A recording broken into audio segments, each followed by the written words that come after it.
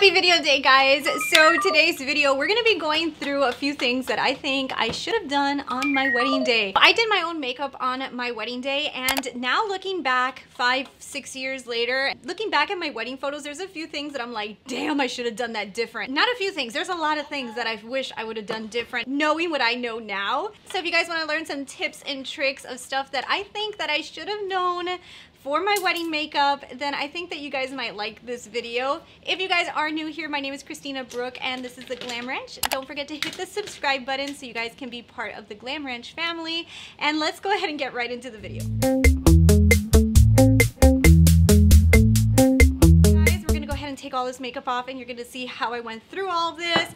But like I said before, I did my own makeup and it was a destination wedding. So for me, it was kind of more about like things that I should have known when doing your own makeup. So this is gonna be focused on that. So anybody who's getting married now in the winter time, congratulations. I actually got married in October. I loved it. It was during the season that the leaves were changing. So let's go ahead and let's get right into putting all this stuff on my face, and I'm gonna show you guys what I would have changed. So let's get started. So I'm gonna share with you guys a few stories too about my wedding day so that you guys can also kind of feel where I'm coming from. So let's just throw my hair back here. So for my wedding, I did a destination wedding.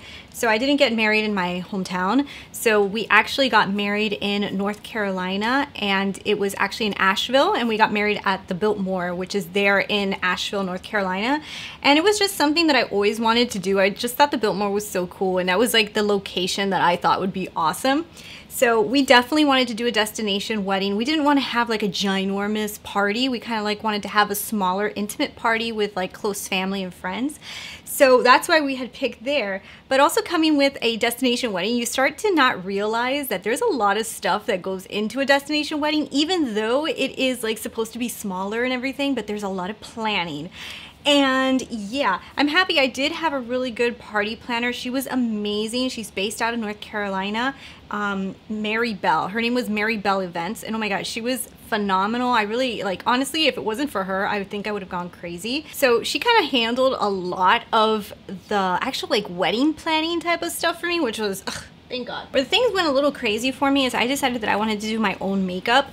And that is usually okay because I usually don't like stress and stuff doesn't like really bother me when it comes to doing makeup and stuff. But now looking back at some of the photos, I'm like, damn, why didn't I think of using that? Why didn't I don't know. If I would have known like some of the stuff that I know now, I would have changed a few things of what I would have done with my makeup. So that's what we're gonna go over right now. First thing that I would have done for sure, if I would have used a good primer on my wedding day, to be honest, I don't even think I used a primer.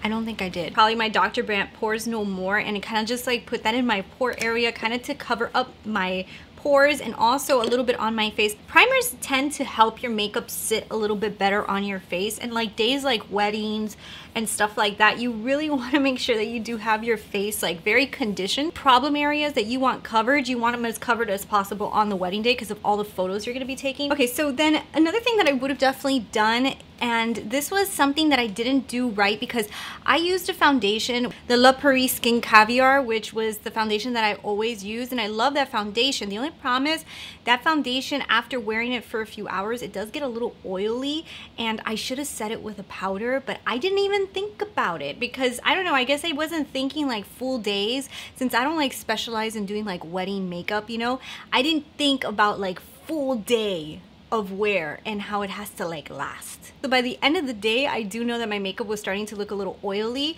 and I didn't even think about packing like powder in my bag. Like I didn't think of none of this. I don't know if it was just the wedding like kind of like consumed me and I kind of like forgot a lot of stuff, which I probably wouldn't have forgot in any other occasion or what, but I totally forgot all of these things. Like it was really bad. So what I would have done, and this is what I would have done differently, I would have used my YSL All Hours foundation because this foundation sits awesome on my skin. It's a good tone for me because it is a little bit darker than my skin tone, and I feel in photographs If the hue is a little bit darker, not like so noticeable that it's like, it depends on the color of your skin too. If you have a very fair skin tone, I think if you go darker, it could look off.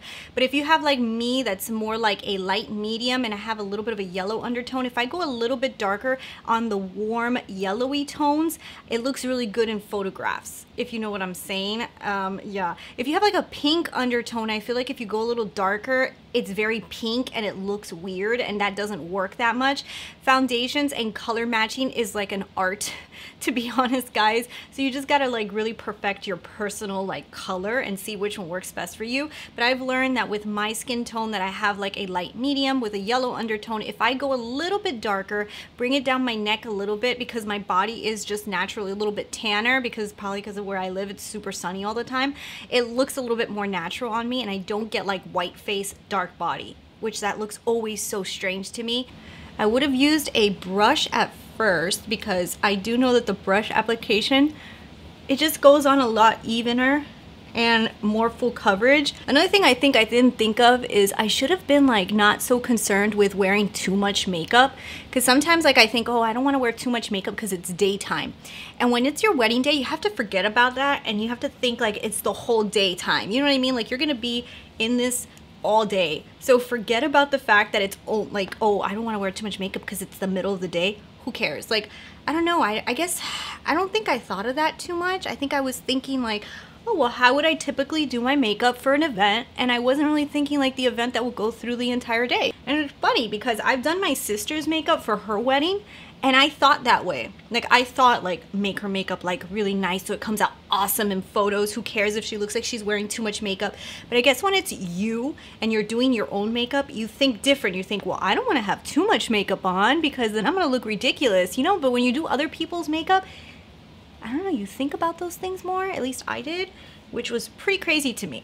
And then I would just definitely go over like these areas that I have like imperfections that I want covered with a beauty blender, kind of just to keep it natural and also to kind of like make sure everything looks flawless. Sometimes the beauty blender gives a little bit of a more flawless application, but it also is a more sheer application. So I feel like after I do the brush, if I go over with a beauty blender, it kind of just like smooths everything out. Another thing that I would point out to you guys, that if you guys are planning on getting married, like, and doing your own makeup, just remember that this is something I didn't even think of. And honestly, guys, it was pretty crazy that I didn't think of this, but I didn't.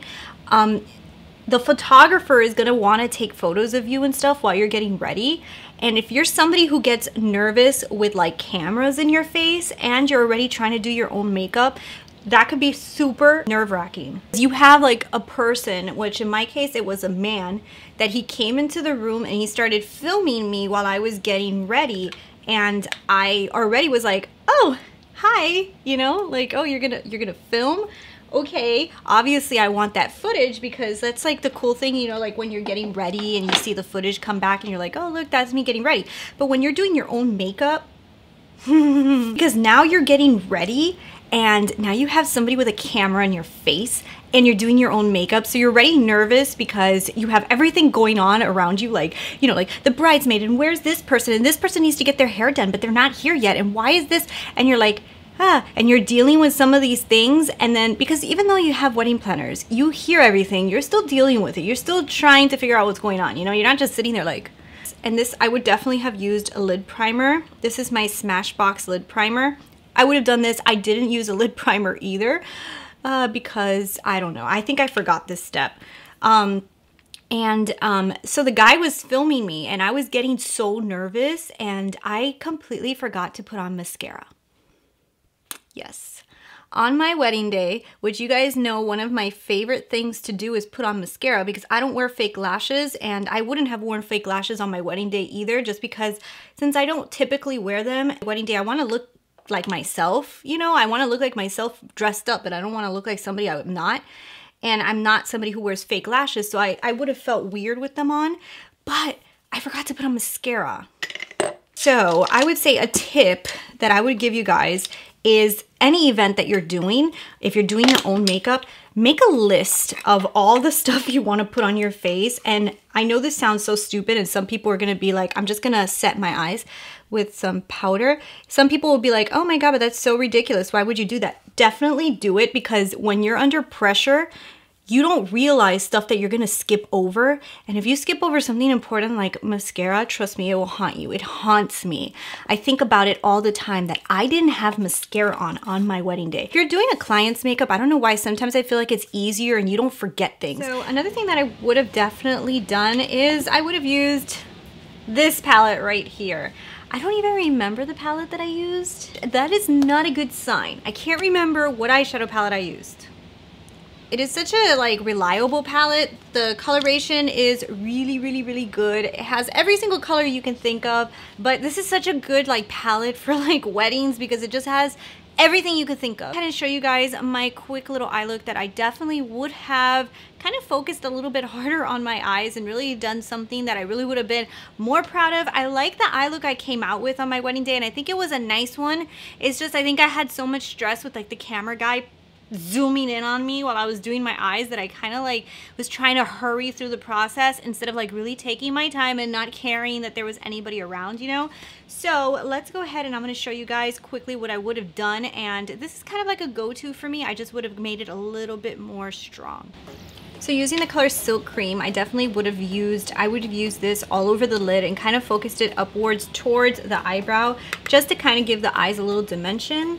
And also this is like a perfect transitional color. It helps to start off your makeup with a good transitional color.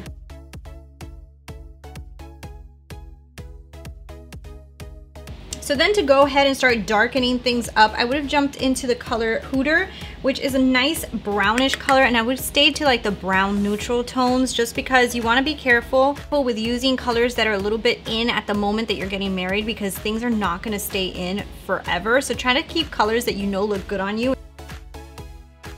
So then now to add a little bit more dimension, I'm just gonna grab into one of the darker hues in here. I'm gonna grab into Central Park, and that's gonna be the color I'm gonna really focus in the outer corners, and that I'm gonna use a small detail brush, and I'm just gonna really put that in. So you see how that darkened up the outer corners a lot? Then with a clean brush, I'm gonna go ahead with my Sigma E40 and blend it all out. I'm gonna grab Buns.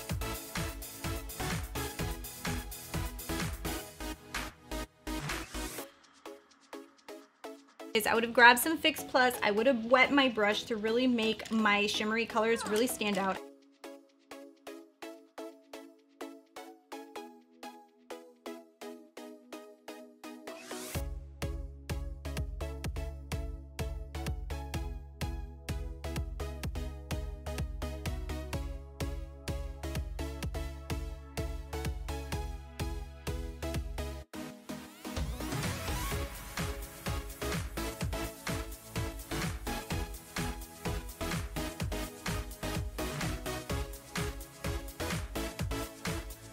So that's what we have going, and I'm really loving the way that this is looking.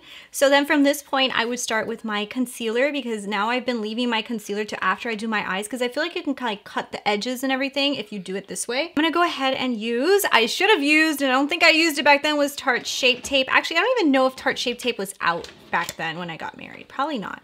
So I'm just gonna go like this and add a few stripes here. I'm not gonna do too much. Don't over cake yourself with Shape Tape, because I know a lot of people do that, and I think I added too much anyways, but it could actually make you look wrinkly if you have under eye wrinkles. So what I probably would have used was my Cover FX setting powder, and I would have set my under eyes with this, which I set it with something else, and also I would have set my face, and that's something that I didn't do because I tend to have normal, not really that oily of skin, but because it's like a whole day event, I should have just gone like this and just set my whole face. Even though I know that setting your face could be like a little bit even more cakier, but when you're gonna be like out the whole day, and this is a whole day event, even if you have normal skin, I feel like your normal skin get very oily, and my skin at the end of the party was oily, and I remember that, and I think it's because I didn't set my face, and I probably would have added extra under my eyes to really have it bake under there, because that is an area that really could crease on me, and also I want it to look very smooth and perfect. So I would have stayed like this for a good amount of minutes. I'm gonna go ahead and work on eyeliner. I definitely would have done liner, which I did do liner, but I think I would have done ink liner, and I think I did pencil liner. So I would have used my Pretty Vulgar liner at this point, even though I love my Inglot still. But I feel like the Pretty Vulgar, I don't know, it works a little bit easier, and if you're under pressure, especially now that I know that you do have a little bit of pressure, I would have definitely used something more reliable.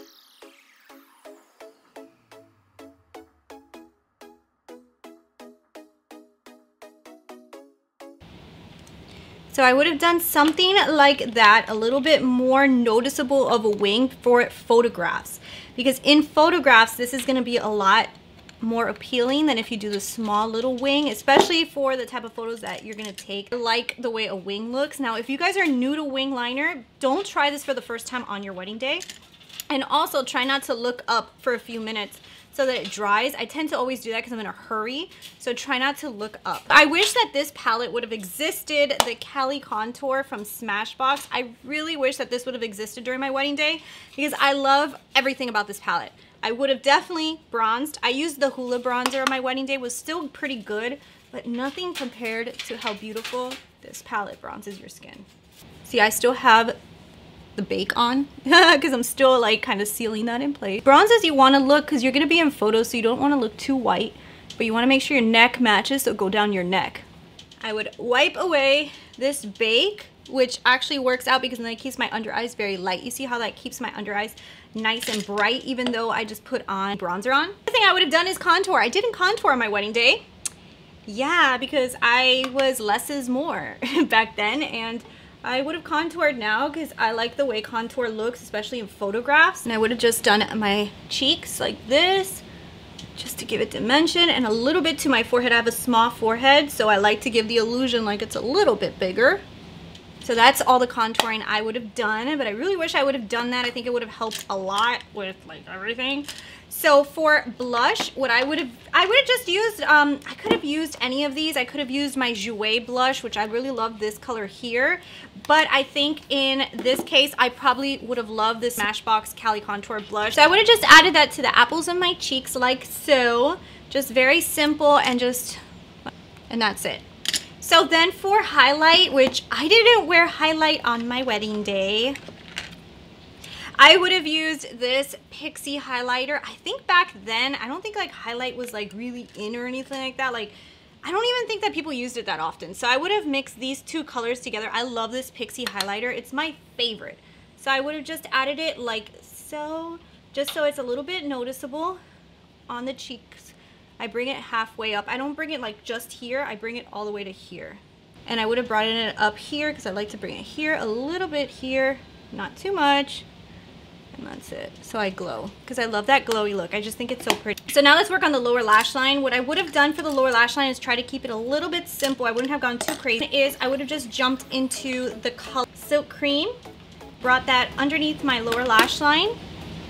Then I would have jumped into a darker tone, probably the Buns color. So, and then with a tight line brush, I would have tight lined with the darkest tone that I put on my face today, and that Central Park, and just brought that along. Half of the waterline, I would have brought it halfway, just to kind of make my eyes look a little bigger. And then blended everything together with whatever was left on this brush. That is the eyes, and this was, I wish I would have had like this eye look. I think this eye look would have been perfect. It's similar to what I did, it's just not as pronounced. I think I kind of like skipped over some of the steps. Oh, and I would have added a center highlight. Duh. I would have jumped into Beam, and I would have used that to just highlight the inner corner. That would have been great if I would have done that, yeah. Anastasia would have come with me, and I would have done my eyebrows because back then I just didn't think that doing your eyebrows was needed, and now I feel like, why did I not think that you could not do your eyebrows? Especially when you have like sparse hair. Like I have areas that need to be filled in a little bit that it just looks so much better in photos, and I don't know why I didn't think of it. So I would have just done like that, and it kind of just fills in the brows, makes them look a little bit more perfect and less like sparse. And that would have been perfect. Why didn't I do this? I don't know. Comb through the brows. And then add a little bit of brow gel so your brows don't go anywhere. My brows are not like the type that move around that often, but because I put product, you don't want the product all over your face, so this would have been ideal to do. Now that my face is completely done, I don't think I don't need anything else, right? Oh my god, I almost forgot mascara again. You guys, it's the wedding day curse. And I don't know where my L'Oreal Lash Paradise is because, like I said, it's the wedding day curse. So I would definitely use something like this to curl my lashes, which I tend to forget to do sometimes, but it does help a lot. And just curl my lashes. Take your time. Alright, so I would definitely do my mascara. So I'm going to use my It Cosmetics mascara that I really like a lot. It really separates the lashes, which makes them look more natural. And then I'll go over them with L'Oreal Lash Paradise. And the final thing what I would have done was my lips, and I definitely would have used this Makeup Forever lips liner. I love this stuff, so this is such a good lip liner. And then for lips, I probably would have used this Kylie Cosmetics Candy K. It's a beautiful color. It would be between this and one of the Huda Beauty lipsticks, but I feel like this one is like the perfect like nudie pink. And I could use the liner that comes with this too. It's a similar one to the Makeup Forever one, but honestly, guys, I don't have a sharpener. Can you believe I don't have a sharpener? I know. And then the lipstick is on. And the final thing that I would have done that I didn't do on my wedding day is I would have used the Tasha Luminous Dewy Skin Mist to set everything, because I always forget to do this. And on your wedding day, this is so important because you want everything to like stick and stay and melt. So, and this is the final look. This is what I wish my makeup would have looked like on my wedding day, and the stuff that I completely forgot to do. There was just a few things that I really wish that I would have known, especially about doing your own makeup on your wedding day. So I'm gonna tell you guys the main things that I would have definitely hoped I remembered. The first thing was writing down a list of the products that I was gonna use on my face and make sure that I use them all. Second thing I would tell you guys is, even though you're gonna do your own makeup, do a trial run. Pretend like you are the trial run person and do your makeup like a few days in advance and do different looks and pick the one you want and take photos of the look that you did so that you kind of remember what you did. Another thing that I would definitely say is set your face with a setting powder. Definitely, even if you have like normal to oily skin, setting powder. Set your face with a setting powder because it is so crucial, because if you're going to be out in the sun and you're going to be out all day, you're gonna get oily and you want your face to be set. Underneath your makeup, use a primer. Primer does help to keep your makeup on longer. I think if any time to use a primer, it would definitely be your wedding day. Another thing that I would have recommended too is using a liquid lipstick instead of a lipstick. I used a lipstick on my wedding day and it didn't last. Like by the time I did like my first C's or whatever that you go to and you take your pictures, and then the wedding was about to start and everything, I hardly had any lipstick left. Then you have to make sure you have a bag with you, and then if you're in the car, it can get really complicated to like touch up and put more makeup on unless you have like a makeup artist there with you following behind you.